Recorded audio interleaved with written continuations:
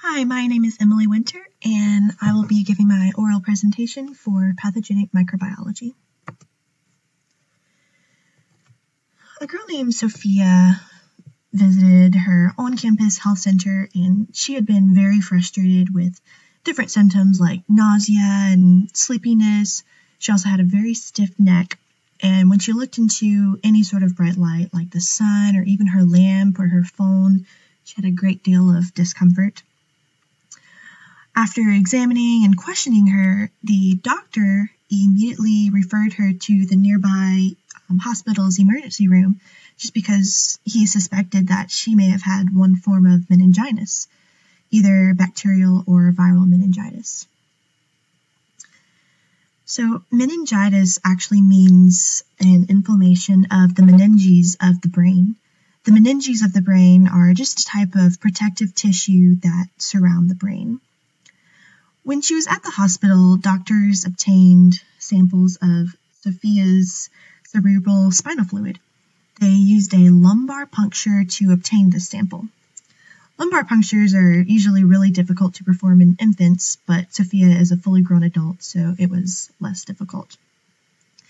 Biological cultures were used in order that they may test the cerebral spinal fluid for different types of bacteria, just because they suspected that it was either viral or bacterial meningitis. So if they received some sort of information that it was bacterial meningitis, they could rule out the fact that it was not viral meningitis. Blood cultures can also be performed, but the doctors chose to perform the cerebral spinal fluid cultures first. Individual real-time PCR assay was also used to test for pathogens that can commonly cause meningitis. PCR stands for polymerase chain reaction, and that's a process used in biology that can amplify an organism's DNA.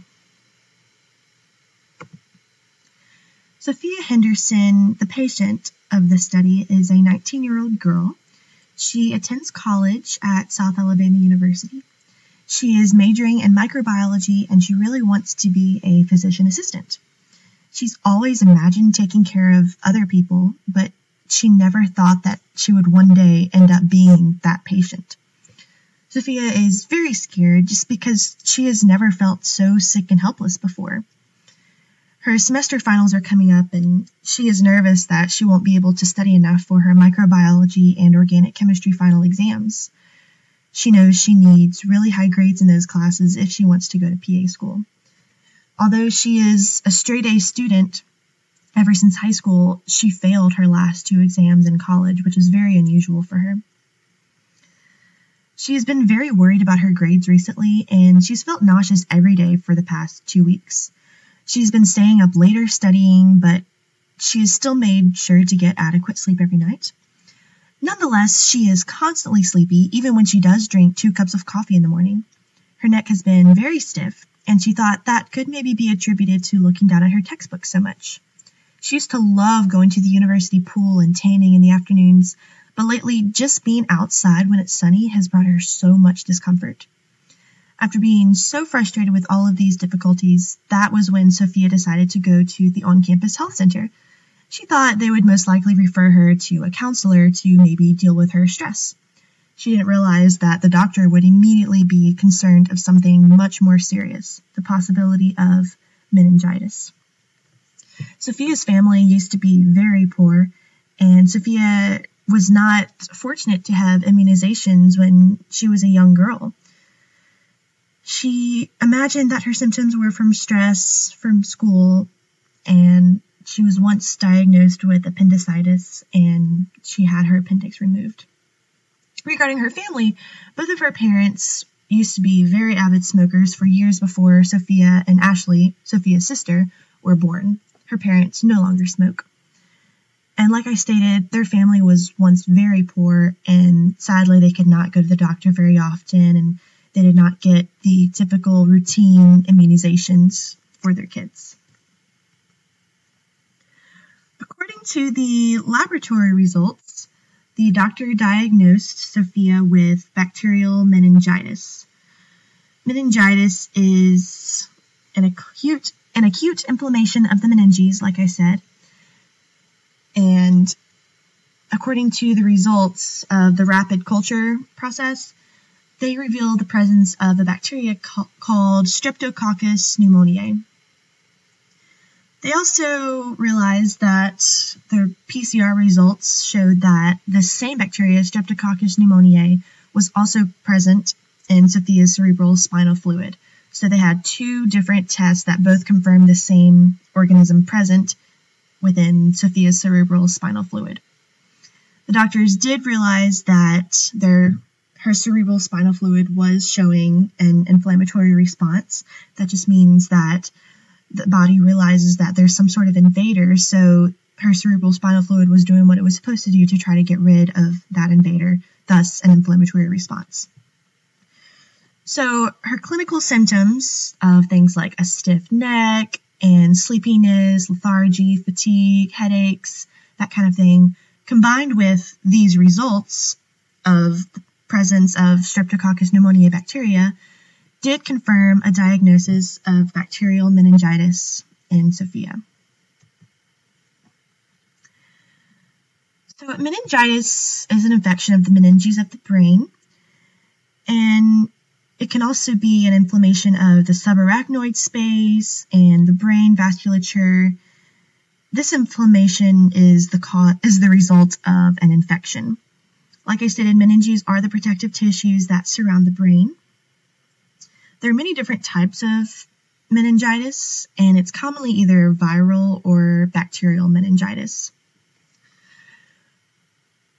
According to a study that was conducted in Iran, they analyzed that Streptococcus pneumoniae was the most common form of bacterial organism that caused meningitis.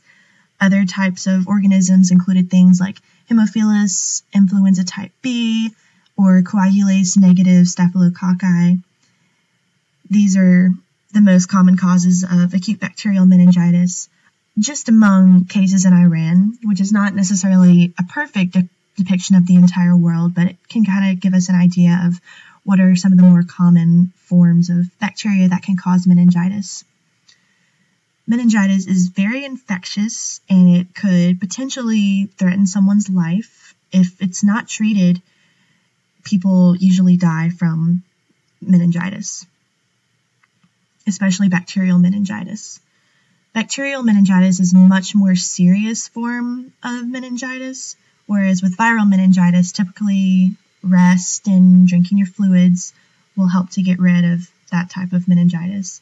Also, antibiotics are used to treat bacterial meningitis, but the antibiotics cannot treat the viral meningitis just because antibiotics cannot kill viruses. Meningitis is considered a central nervous system infection, which just means that it infects things that are in the central nervous system, like the brain. And bacterial meningitis can be prevented by vaccines, which is unfortunate for Sophia because she did not have all of her vaccinations whenever she was a young girl, which is most likely why she was very susceptible to bacterial meningitis. For Sophia's prognosis, we realized that her diagnosis was bacterial meningitis, and this is because that the bacterial culture showed that there was a bacterial pathogen, Streptococcus pneumoniae. That is the pathogen name. And pathogenesis, which just means the origination of the pathogen, was that the bacteria, Streptococcus pneumoniae, first caused an infection in Sophia's bloodstream.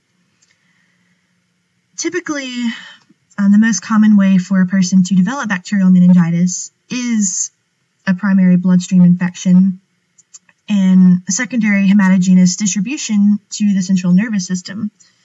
These two things can allow a person to develop bacterial meningitis. And if the bacteria continue to enter the person's cerebral spinal fluid, which is what happened to Sophia, meningitis will result. So according to a study done after attaching to the endothelium of the cerebral microvasculature and the choroid plexus, bacteria can enter the cerebral spinal fluid by different mechanisms. Inflammatory mediators can be released into the cerebral spinal fluid, and that's just in response to the presence of bacterial products. And this results in meningitis, and the blood-brain barrier has more of an increased permeability. That's according to Ku et al. 2015. Like I stated, antibiotics cannot kill viruses, so they're ineffective for treating viral meningitis. But because this is a bacterial meningitis, there should be an antibiotic for Sophia. And the antibiotic that can be used is penicillin, specifically 20 million units of it, and she can take it intravenously every 24 hours for 14 days. And it is believed that because Sophia is being treated very soon after she realized that she had meningitis, she will most likely live.